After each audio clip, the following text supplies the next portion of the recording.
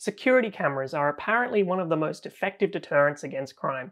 I found several articles online that interviewed former burglars, and they all said that CCTV was likely to put them off breaking into a house or stealing a car. They are apparently even more of a deterrent than a burglar alarm system.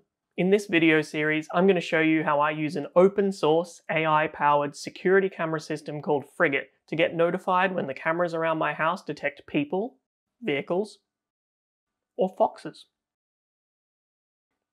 Frigate is a free-to-use NVR, which stands for Network Video Recorder, that can be installed on an old computer or a NAS using Docker or as a Home Assistant add-on. It uses AI running locally on your computer to make sense of what your camera is looking at and only alerts you when it's something you care about, not wind blowing leaves on trees or shadows passing over your garden. In this video, I'll show you how to install Frigate, connect your IP-based CCTV cameras, and record your security camera footage locally to your hard disk. This will create a foundation for future videos in this series, which will show you how I connect Frigate to Home Assistant so that it can alert me when my cameras detect people, vehicles, or other objects in specific areas that they shouldn't be in. I'll show you the settings that I tweaked to reduce false positives, increase performance, and optimize my storage space. Make sure you're subscribed to the channel so you don't miss any episodes. And now, let's take a look at how you can get Frigate installed in your own home.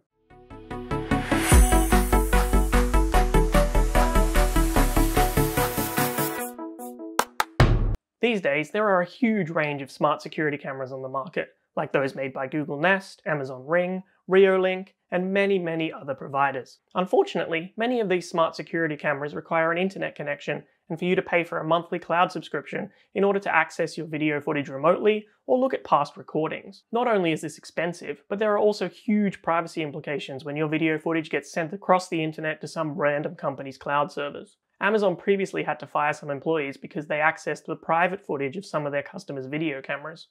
That's creepy. The advantage of Frigate is that everything is done locally on your own computer and inside your home network. None of your video footage goes into any third-party company servers, and your security cameras are not directly accessible via the internet. Sure, you can still view the footage through Home Assistant or the Frigate UI directly when you're outside of your home network, but the cameras themselves are not directly internet accessible, so it dramatically reduces the risk of them getting hacked and your camera footage leaking out onto the internet. Before you get started, you're going to need some IP-based security cameras. And to work with Frigate, they'll need to meet some pretty specific requirements.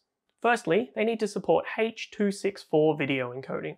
This is supported by a lot of cameras out there, but make sure you check first. I had a newer Reolink camera and it only supported H.265, so it didn't work that well with Frigate and I had to send it back. Secondly, I would highly recommend that you hardwire your cameras using Power over Ethernet, or PoE as it's known. PoE is a way of connecting and powering network devices over an Ethernet cable. This means that you can run one cable from your network switch to the camera, and it will transfer both the data from your camera as well as the electricity to power it. To support this, you'll need a network switch that supports PoE. But if you don't have one of those, you can use a normal network switch and a PoE injector, which adds power to a normal network cable. I strongly urge you not to use battery or Wi-Fi cameras for this. They are not very reliable if you want to record 24/7 footage, and if you try, it will eat through the battery pretty quickly. Battery cameras work fine if you're only interested in recording movement or short clips, but they don't work so well with Frigate. You can find a set of recommended cameras listed on the Frigate website, so that's a great place to start. I personally use Unify cameras, and they work great with Frigate. I wouldn't necessarily recommend them though, as they are quite expensive and they're designed to work with Unify's own recording software. I'm only using them because I already had them before I started using Frigate, and they've been pretty reliable. There are loads of YouTube videos where people review and compare network security cameras. I've linked a playlist by a YouTube channel called The Hookup in the description below that has tons of info. Just make sure that you get cameras that are H.264 compatible, are hardwired to your network, and preferably support RTSP streams. Every camera will have a different way of setting them up, so follow the manufacturer's instructions for your devices. Once you've got your security cameras installed and connected to your network, you can test them by opening VLC Media Player and opening the RTSP stream URL for your camera. If you can see the live footage here, then you're good to go.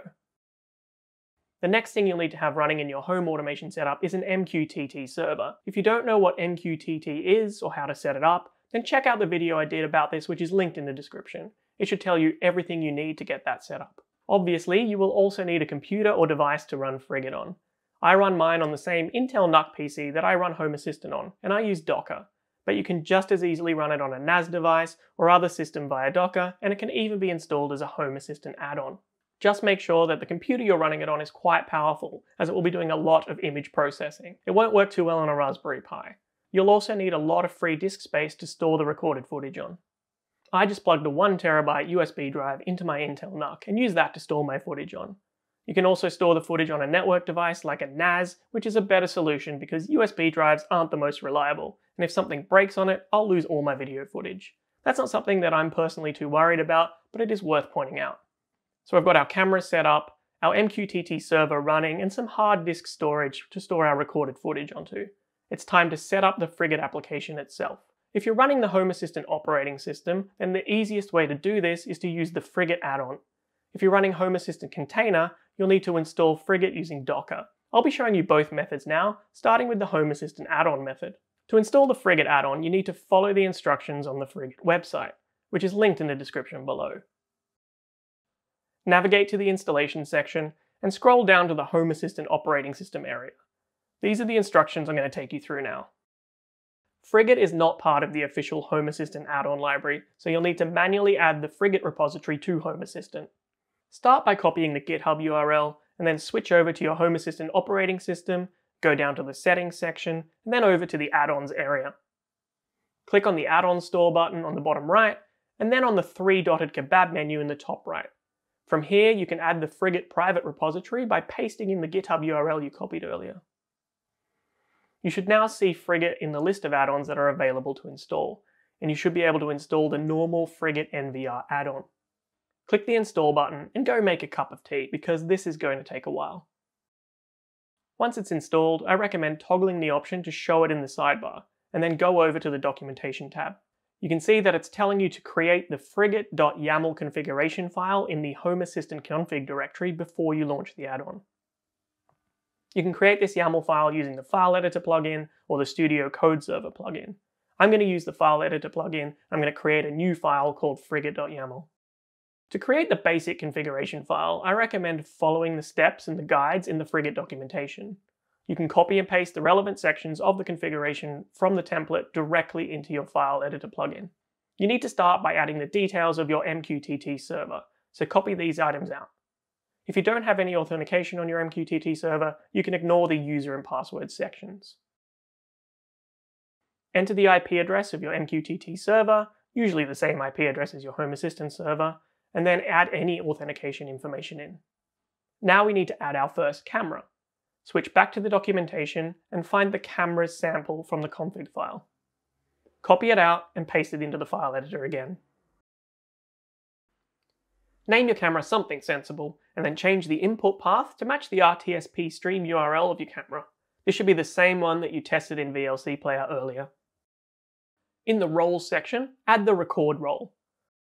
I'll talk a bit more about roles in the next video, but we essentially need to add the record role here because we want to record the footage from this camera to our hard disk. Repeat this step to add more camera entries for each of the security cameras that you have in your house. I removed the RTMP section because my security cameras are all H.264 compatible. And then finally, you need to check if the camera resolution here matches that of your camera stream. I also like to add the FPS that my camera supports here by adding the FPS key. Once that's all done, we can go and save the file, go back to the add-on, and start it up. I always recommend checking the logs area to make sure that nothing has gone wrong. Once it's started up, you should see a new Frigate item in the left-hand navigation menu. Click on that, and if you've done everything right, you should see your video picture. Finally, we want to enable recording to the hard disk by adding the record options to the configuration file. Go back to the configuration guide, scroll down to the recording area, and copy out the sample. Paste it back into the File Editor plugin, save the file, and now we'll need to restart the add-on to make these changes take effect. I recommend that you adjust the recording parameters in this configuration file for your own environment so you find the right balance between how far back in time you want to be able to go and view your footage and not eat up all of your hard disk space. This will be totally dependent on your camera's resolution, how many cameras that you have, and the size of your storage. The Frigate documentation has a lot of information about how to tweak these recording options, and there are dozens of different settings that you can configure. Just remember to restart Frigate after you make a configuration change so that these settings are applied. You now have Frigate running as an add-on, and you can log into Home Assistant at any time to see your cameras in real time and go back in time to see what happened earlier. If you're running Home Assistant container on Docker, then you'll need to run Frigate in a separate Docker container. If you're used to running Docker and using Docker Compose, then you'll find this pretty straightforward. Firstly, go to the Frigate documentation, to the installation section, and find the sample Docker Compose snippet. There are different Docker images available for different CPU types. If you're using an Intel or AMD CPU, then use the AMD 64 image. Copy the sample configuration, and then go to whatever you use to edit your Docker Compose file and paste it in there. I personally use VS Code, which is connected directly to my Ubuntu Linux server.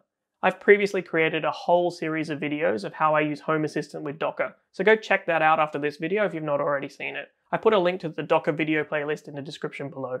Anyway, paste in the sample Docker Compose entry into your own Docker Compose file and make sure that you're happy with the defaults. You will need to change the image that you're using to the AMD 64 or whatever one you're using though. I removed the PCIe Coral entry, which I'll again talk about in the next video in the series, and changed the mapped volumes so that the config file and the media storage location are in my /opt directory where I keep all of my Docker files. I'd recommend mapping a different location for your media. You can use a network attached storage or an external USB hard disks, somewhere where you've got lots of free disk space available.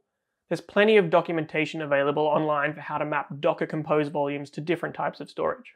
I leave everything else as default and then save the file. Just like when we use the Home Assistant add-on, we first need to create the folders that we want the container to access and the configuration YAML file. I use VS Code to create a Frigate directory in my /opt folder, and then the media and config directories inside that. I then create a new file called config.yaml in the config folder. Inside this configuration file, I copy the exact same stuff that I had in the Frigate Home Assistant add-on configuration file I showed you earlier. You should once again adjust the recording options to be suitable for your environment. Once you're happy with the file, save it and open up a terminal to your Docker server. Now run the docker compose up-d command to pull down the Frigate image and create the container. Once it's done, you should see the Frigate container running in your Docker stack. I verify this using Portainer and quickly check the log files to make sure nothing's failed.